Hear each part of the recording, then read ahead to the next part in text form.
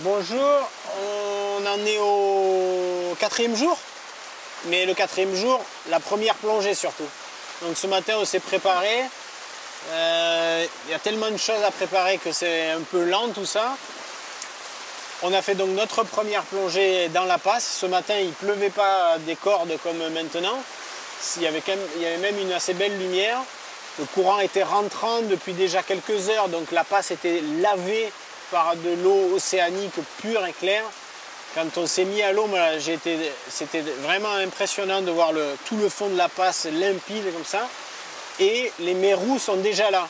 Parce que je vous rappelle que ce qu'on est venu faire ici, c'est étudier en fait la reproduction des loches marbrées, le mérou de Polynésie, qui va avoir lieu le jour de la pleine lune. On ne sait pas si ça va être la pleine lune de juin ou la pleine lune de juillet. Les pronostics sont un peu partagés pour l'instant. Et là, on est à, je ne sais plus combien de jours, 5-6 jours de la pleine lune, quelque chose comme ça. Ouais, ça doit être ça. Et on va les voir un peu plus chaque jour, jusqu'au jour de la pleine lune où la reproduction est susceptible d'arriver.